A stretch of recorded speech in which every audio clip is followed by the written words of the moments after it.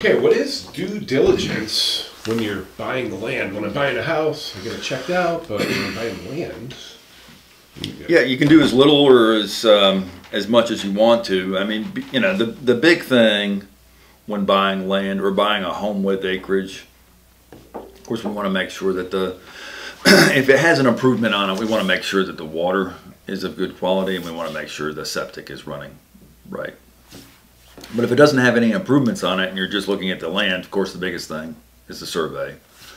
And you might want to do a title search if you have some concerns. You could have some concerns about the access or the road maintenance agreement, but those are usually things that are known up front.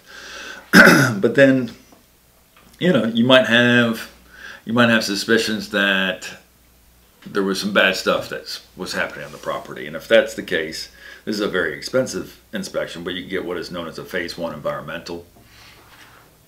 And you know, we've had situations where somebody was a timber guy, and there was a large area on his property that had coolant, antifreeze, and hydraulic oil, and so there was a spot on the property, and that was discovered.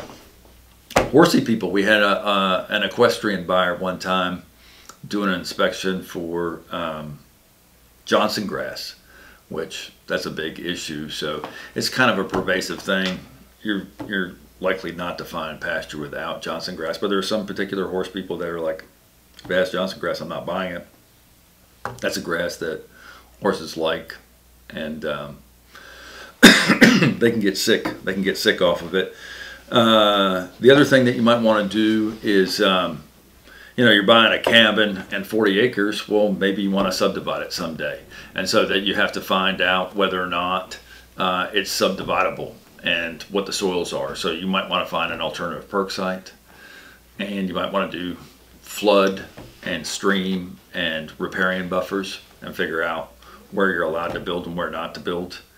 And then we have one buyer that goes up and down the Rocky River in Chatham County, and he does an ecological study. He does an inventory of all the animals that are on his property. So, you know, like I said, you can do as little or as much as you want, but certainly the standard and the big one is survey.